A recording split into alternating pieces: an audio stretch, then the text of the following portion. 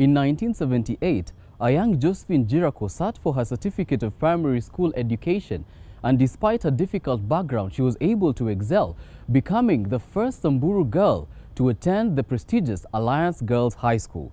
But her story did not end there. Her hard work and determination resulted in her relocating to Russia to pursue further studies. And after 6 years abroad, she decided it was time to come back home and give back to her motherland. I was able to have a one-on-one interview with her as she shared her grass to grace story. Welcome to the show. Josephine Djirackor is an engineer, wife, mother, and philanthropist. She is the co-founder and chief operations officer of Elris Communication Services Limited. She was raised in Maralal, Samburu County. Hers was a humble upbringing. Many people now look at us and think we were poor and think we were suffering. We had no shoes, we hardly had anything, but we had a big family and we had fun. It was village life is fun. When I think you don't realize that you're poor until when you come out of there is when you think, my goodness, anything could have wiped us out. I personally didn't expect to live to be 20-year-old. But I'm sure my mother was carrying a lot of that burden because my dad was hardly home. He traveled a lot. He's a prospector in mining, so he would go for years. But we knew my mother. My mother is a disciplinarian. She was there for us. And it is this support from her mother that motivated her to work hard in school. My mom was passionate about going to school. My mom believed that school was the only thing that would open up the rest of life for you. Without school, you can't make it. So though she herself was not educated, she was only educated up to class 5, where every time I brought my report from home, she would look at it and say, "Apa ulipata ngapi?" Then you say, "I had 98. Iyo mbili ulipeleka wapi?" As a result, Josephine emerged the best pupil in the entire district during the 1978 Certificate of Primary Education examination. She joined Alliance Girls High School and upon completion decided to pursue engineering. I was always passionate about engineering. Even when I was a kid, I used to take apart our only radio and put it back together. I used to repair neighbors' watches and clocks and things like that. So I really knew in my mind I wanted to do something with my hands. So in 1986, Josephine joined Kenya Post and Telecommunications Corporations and was trained as a radio technician. And it is while working there that she stumbled upon the opportunity to go to Russia.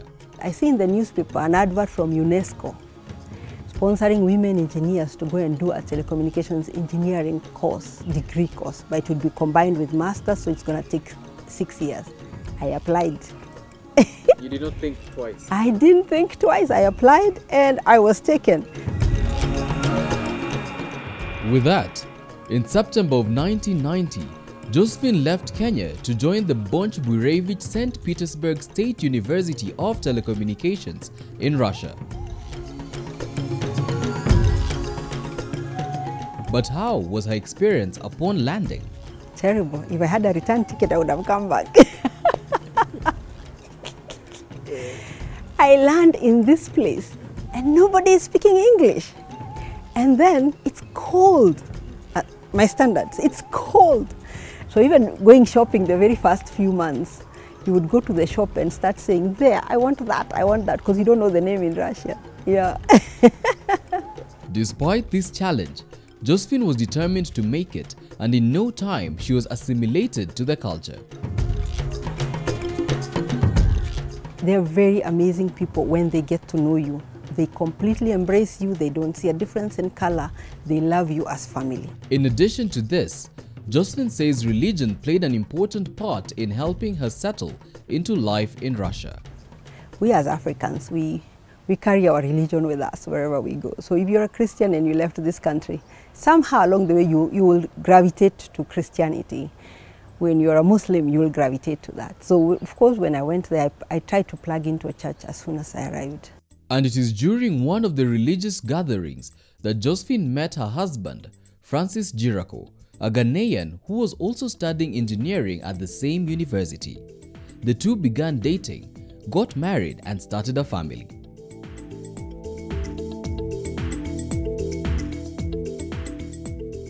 But how difficult was it for them balancing studies and raising children? You have to really plan yourself well. And then what is also very interesting is that the Russian government has special place for children.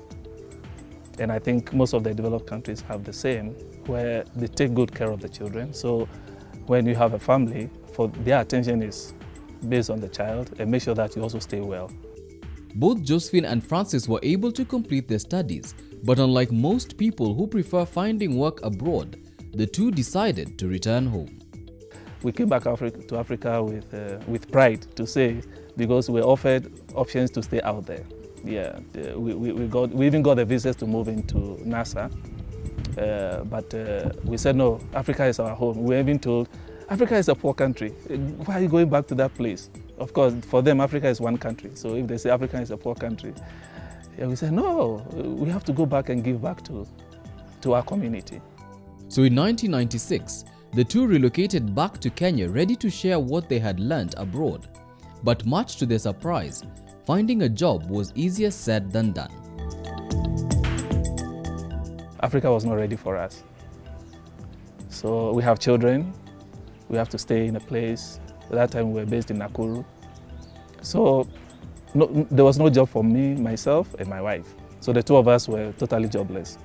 It's basically buy one jobless and get the other free.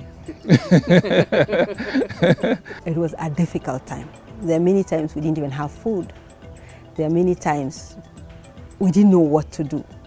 And we were renting a house. So we started doing a lot of manual jobs. My husband would go and paint houses and earn some money for food. It was disappointing, but we were sure we were in the right place. We were like, we did the right thing. It's just these people who are not understanding that we are here for them, for this country, and to improve what is going on in this nation. After tamarking for 5 years, they finally got employment and worked for various companies in the telecommunications industry, before eventually deciding to start their own company, Elris, in 2004.